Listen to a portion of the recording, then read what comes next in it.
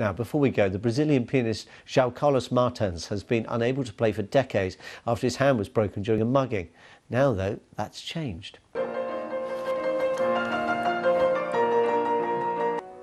With the help of these special bionic gloves, Martins has been able to play again. The gloves work by using a series of rods to help his fingers spring back into place.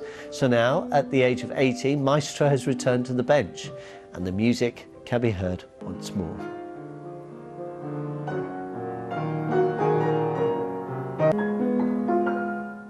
It must be indescribable, the joy for a musician when you regain a talent like that after all this time. Thank you so much for your company.